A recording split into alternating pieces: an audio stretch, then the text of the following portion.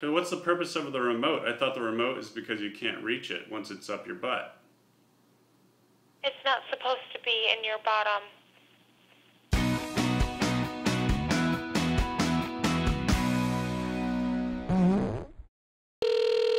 Thank you for calling As Seen on TV. How can I help you? Hi, yes, I ordered the fart machine, and I just received it, but it's not working right now. What machine was this? It's called the fart machine, number 2. Okay. Like passing gas? Yeah, it's just, Oh, okay. I thought you said fart, but I wasn't sure. yeah, it's fart Didn't machine. want to alarm you by being Yeah. like fart machine. Yeah, probably alarmed you. It's not working. Yeah, I mean, I just got it. I was all excited to get it because, like, I personally can't make my farts out loud. It's like my wife and I, she farts all the time. She can rip some real good ones, but I can't. So it's like I can't get back at her. So this is kind of a good thing for me because now I get to make all sorts of noises. But it's just not working. Okay. Now, is there batteries? Yeah, there is a 9-volt battery in. Maybe I put it in wrong. Maybe. Flip it over and see how. Okay. What happens. Yeah, let me take it out. Hold on.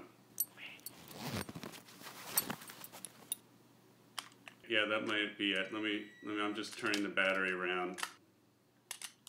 Okay, putting it back in. Okay, so now I'm pressing it. I'm pressing the button. I can hear the fart noises, but it's really faint, like very muffled. Okay. Like I can barely hear it. Let me see. Cause like did I hide it too well or something? Well, maybe so. Maybe because on the picture it looks like, it has to be out in the open. It looks like a fan. And it's You know not what I'm supposed to be. saying? It's not supposed to be out in the open. I thought it's coming from the butt, right? Yeah. Well, yeah. So isn't it supposed to be in the butt? Because I hit it. Like I actually put it up my rear end. That's what I thought you were supposed to do. Oh. No, sir. That's not what you're supposed to do. Because I mean, you see the picture. It's the fart coming from the rear end, and the instructions say you're supposed to hide it. I just assumed it meant up my hiney. No. So no, what's the? sir. Not in But your are you touch. sure? Yeah, I'm sure. Because what's the purpose of the remote? I thought the remote is because you can't reach it once it's up your butt. It's not supposed to be in your bottom. That's actually dangerous. Yeah, because it's got sharp edges. It doesn't. Yeah, it's not that comfortable. Absolutely. You certainly should not have that in your rear end. It's okay as long as it's like just louder. Okay, it's not designed for that purpose. It's not so much as an actual toot machine. That's very dangerous, and you should remove that. I mean, I thought it was designed for people that couldn't make their own fart noises, and so this kind of helps them. Because I can't make my own fart noises. They're just kind of silent, so I thought this is what it was for. Oh, no, sir.